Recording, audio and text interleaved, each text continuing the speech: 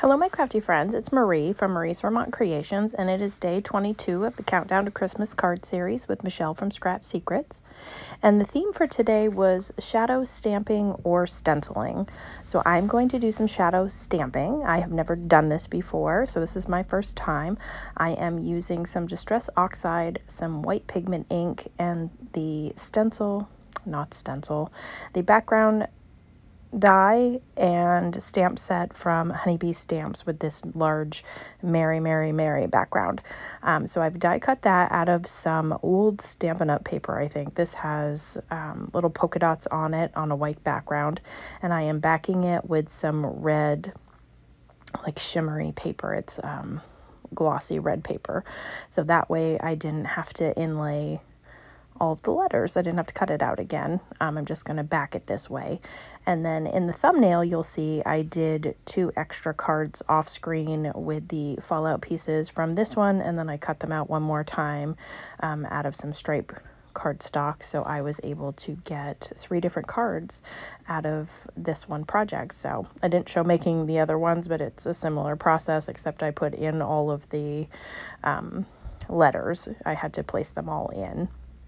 And so I have glued this down to this piece of paper, and then I am going to take those fallout centers of the R's and glue those in so that they don't look weird. Some people leave it like that. It's just not my preference, so I like to put the inset pieces back in. So once, and I cut most of that out. I didn't want you to watch me put all of these little pieces in, so I do the first 2 and then move along for the rest of them. And then we will move on to the shadow stamping portion of this. And I'm going to use my Misty, and I'm really glad I did. I'm not quite sure what happened to the Merry word in this set. The Y seems to be damaged, dirty. I'm not really sure. You'll see in just a second when we get to stamping. But I had to stamp this multiple times to get a halfway decent covering. So I'm just going back and gluing the bits and pieces that were kind of poking up that didn't get enough glue, just so that they don't catch and rip when the recipient gets the card. So I'm just going to set that off to the side, and I'm going to take out the solid Merry. There is an open one, but I took out the solid one. I think this is easier to do with a more solid image. But like I said, this is my first time giving it a try. So I'm going to put this in my Misty with just a scrap piece of cardstock. And I am going to stamp this using the Distress Oxide. And it was, I don't even remember the color. And it's sitting right there, and I'm trying to think of the name of it. Rustic Wilderness is the name of the Distress Oxide. Oh boy. So I'm going to stamp this multiple times with my Misty off screen. I cleaned it thinking it was dirty, and I think there just might be some scratches into it, so I'm not really sure. I just think it might be an unfortunate situation that I have. And then once I get the green stamped, I am going to clean the stamp and shift it over to the right a little bit so that it is just barely off the edge of what I have already stamped. And I am going to stamp that a few times with the white pigment ink, and that gives you this shadow look to your stamp. And it's actually really cool. At first I didn't think it worked, and then when I pulled it out I was like, oh yeah, you can really see the definition.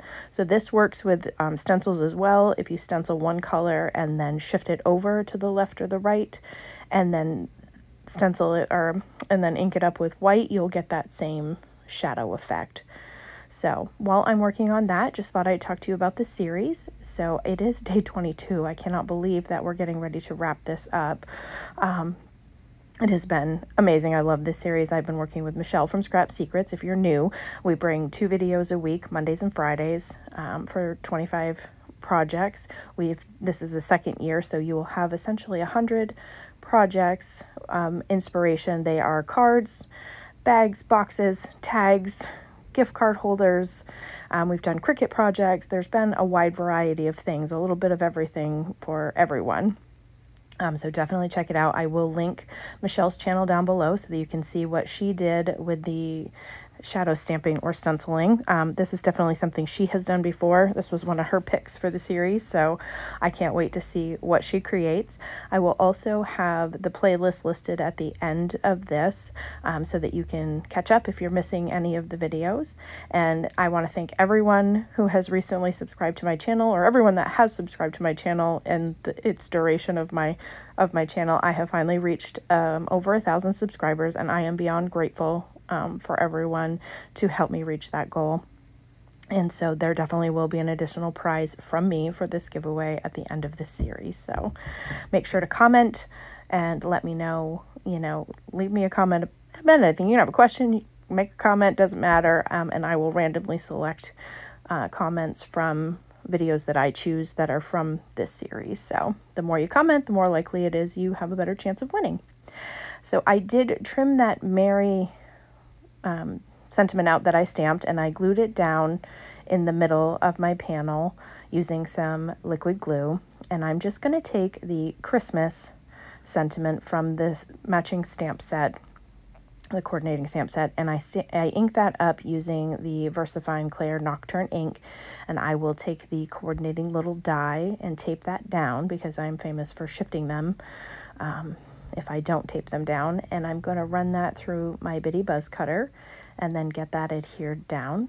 And then I will take the finished card panel and attach that to an A2 size card base, side folding.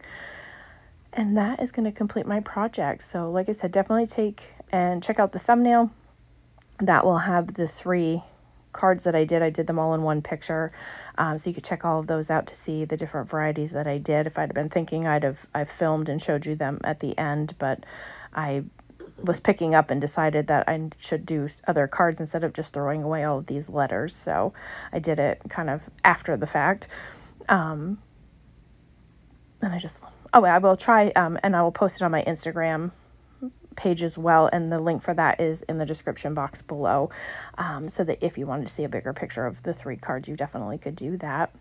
If you have any questions, definitely feel free to let me know. Also, make sure to check out Michele's channel so you can see what she created, and feel free to leave me a suggestion of things you'd like to see in 2025. I'm always open to recommendations from viewers. I greatly appreciate everyone's interactions and feedback.